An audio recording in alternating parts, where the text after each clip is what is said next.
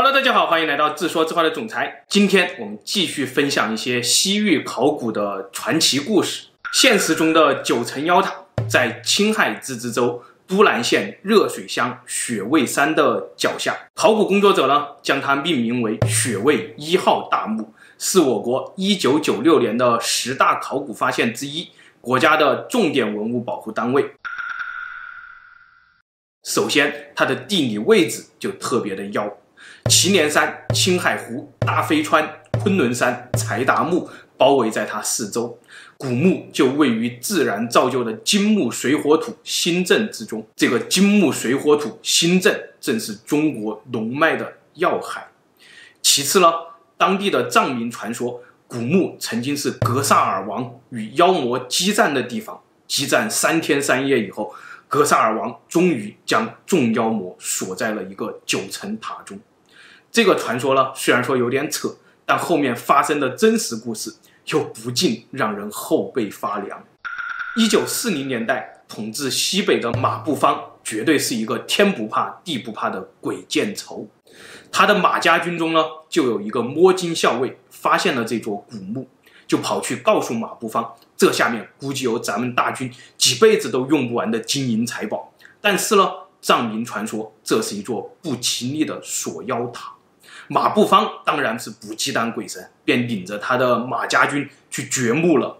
掘开第一层后呢，里面的财宝让他们足足运了3天3夜才运完。掘开第二层以后呢，则发现的是大量的动物骸骨。正当他们清理这些骸骨，寻找第3层的墓门时呢，军中开始有士兵发狂，胡乱的开枪，甚至自残。顿时间，军中充满了恐惧。当地人说，马家军借口着急去打仗，突然就全部撤走了，甚至连很多金银财宝都还遗留在墓穴当中。惶恐的藏民呢，则将被掘开的这个墓穴又重新的掩埋了。这件事儿就算慢慢的过去了。这之后呢，时不时还有些胆子大的摸金校尉下去摸上来1-2个。正是因为总有这些摸金校尉下去摸文物，当地呢就总有珍贵的文物流出，这引起了当局的注意。当局就在1996年组织了一次文物普查，当地人就带着文物工作者来到了雪卫山脚下，告诉他们市面上那些文物可能都是这里流出去的，这里是藏民传说的9层妖塔不祥之地。当时随队的考古专家们就大吃一惊，昆仑山沟沟里竟然还隐藏着这么宏伟的墓葬，它比西藏发现的松赞干布的墓还要宏伟。更神奇的是呢，这里是一个墓葬群，在雪卫1号大墓的周围还分布着200多个大小墓穴。于是当局政府立刻将这里保护了起来，并对雪卫1号大墓展开了抢救性的考古发掘。这个比松赞干布的墓还要宏大的古墓，究竟是哪个藏王的呢？藏王为何埋在青海？为何又不见史册记载了？难道当真是格萨尔王的锁妖塔吗？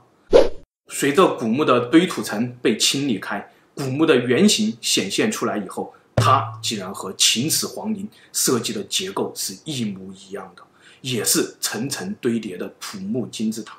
顺着石墙一层层往下清理了，果然它有9层，看来9层妖塔传说不虚。挖到这里了，专家们断定这不是吐蕃，也就是藏族的一个墓葬，这是一座中原贵族的墓葬。但哪个中原贵族身份如此显赫，却又跑到这个昆仑山沟沟里来埋葬呢？当文物想让你找到它，解开它的谜团时，文物的灵性就会显现。这和我们前面分享过妇好墓发掘过程当中文物显灵的故事有点类似。据说呢，考古期间当地下了一场10多年难遇的大雨，大雨过后呢，古墓前就出现了5条明显的水痕。具有经验的专家一眼就断定这些水痕下面藏着东西，顺着这些水痕挖下去，果然有5条藏马沟，里面活埋了87匹战马。根据战马的骨骼来判定，这87匹都是古代极其珍贵的汗血宝马。这个墓主人竟然一次性活祭了87匹汗血宝马。史书上说了，占卜死杀马百匹以行粮。墓主人似乎在有意地告诉我们：你们弄错了，我可不是中原贵族，我是吐蕃藏王。接下来的考古工作呢，就是对已经被盗掘的第一层进行清理。虽然第一层几十年来被盗掘严重，但是还是从中清理出了丝制品共350件，130种，其中112种为汉地制造，18种呢为中亚、西亚制造。这也发现了世界上唯一一块8世纪的波斯文字井。此外呢，还从中清理出来了少量被盗墓者遗漏的波斯粟特的金银器。由此呢，考古专家就可以断定2点。第一点呢，这是一个唐代的墓葬，墓主人究竟是谁还不知道。第二点呢，传说中的丝绸之路青海线是存在的，而且青海线的繁荣程度绝对不亚于河西走廊线和草原线。接下来就要对第2层进行清理了。清理第2层时，出土了极大量的动物骸骨，看来马步芳的传说也不假。这在当时呢，就孕育出许多的传说与流言。很多当地的藏民认为这些动物的尸体有些是闻所未闻的，便认为这些尸体都是妖邪之物，而且他们认定这座墓葬是用来镇压这些妖物的，是万万不能破坏的。据说挖掘的过程当中，各种各样的诡异事件也开始发生。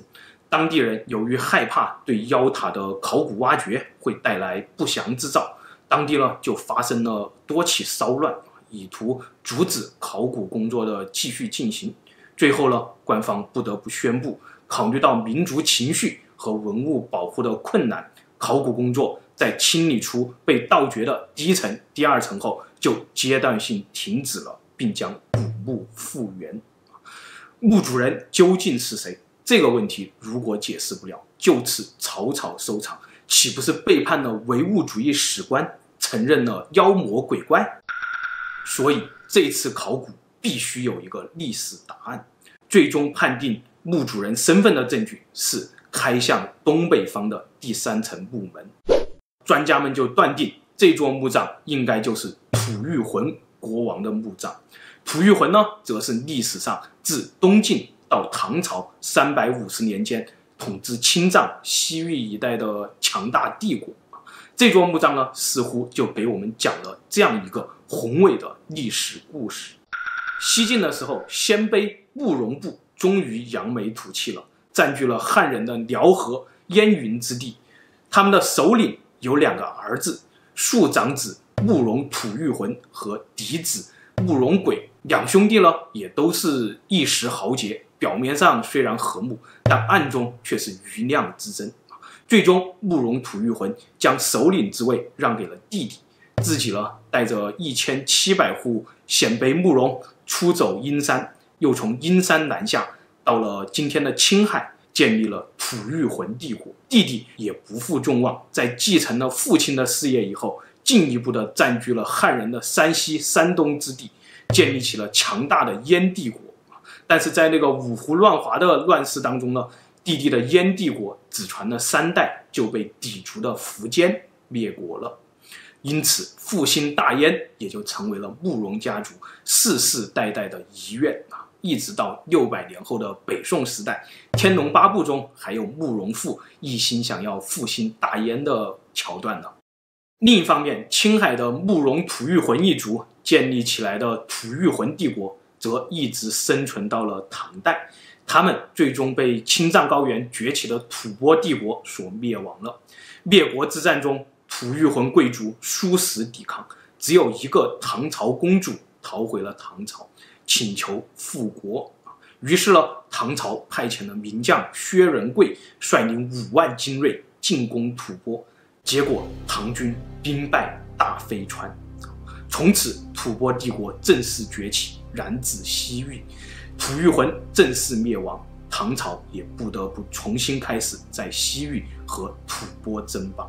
由于吐谷浑贵族都战死了，吐蕃又销毁了大量的吐谷浑档案，所以我们今天对吐谷浑真的知之甚少，甚至连他们赖以称霸的丝绸之路青海线都一直视为传说。而这座古墓的发掘呢，让我们进一步清晰了吐谷浑的悲情故事。吐谷浑与吐蕃决战之际，吐谷浑的贵族们誓死守卫都城，在这里他们一定用他们的血性把吐蕃大军都打怵了。最终吐谷浑的贵族一步步退守雪蔚山，这里是他们亡灵的所在地。在这里，吐谷浑的贵族和吐蕃大军进行了最后的血战，寡不敌众的吐谷浑贵族最终纷纷自杀殉国。死前呢，他们就留下了一条诅咒：我们慕容家的皇陵当中还有阴兵妖魔无数，我们死后，你们但凡敢动亡灵分毫，妖魔必将报复。估计这之后，慕容家的这条诅咒果然应验在了吐蕃大军的身上，于是藏民们就世世代代的将这里视为了锁妖之处，不敢挖掘。九层妖塔的凶名也就流传至今。九层妖塔我们至今只挖掘了2层，下面究竟还埋藏着吐谷浑哪些秘密呢？也许这永远是一个谜吧。